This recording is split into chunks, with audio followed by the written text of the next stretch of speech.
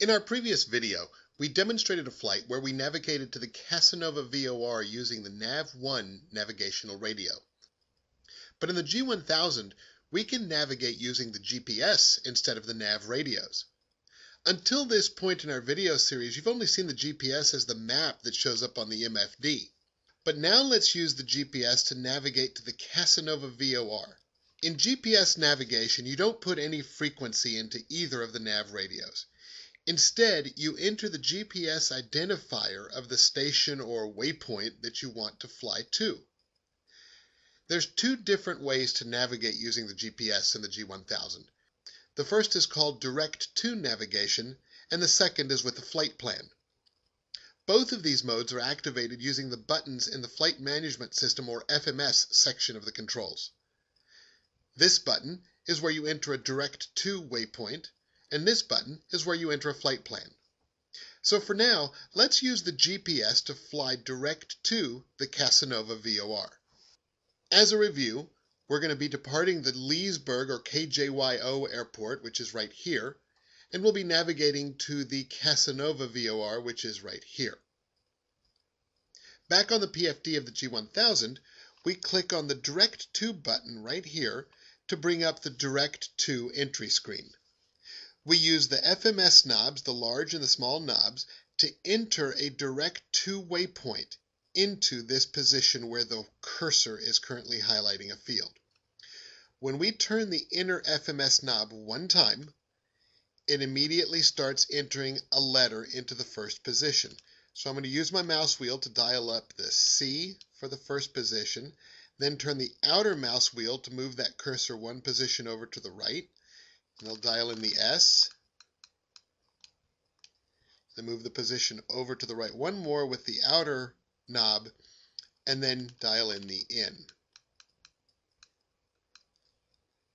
At this point, we just press the Enter key to accept this.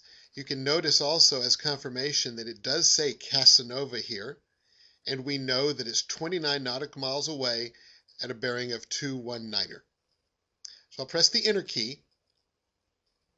And notice the G1000 asks you to push the Enter key again to confirm that we want to activate this direct-to waypoint. So I'll push it again. And you'll notice that the CDI on the HSI has spun around and given us a direction to the station. If you notice also up at the top of the PFD, the GPS section has also filled in with some additional information. We can see that our current waypoint is Casanova. Our distance is 29.6 nautical miles, and our desired track to that station will be 218 degrees. So let's take off and fly direct to the Casanova VOR using the GPS as our navigation method.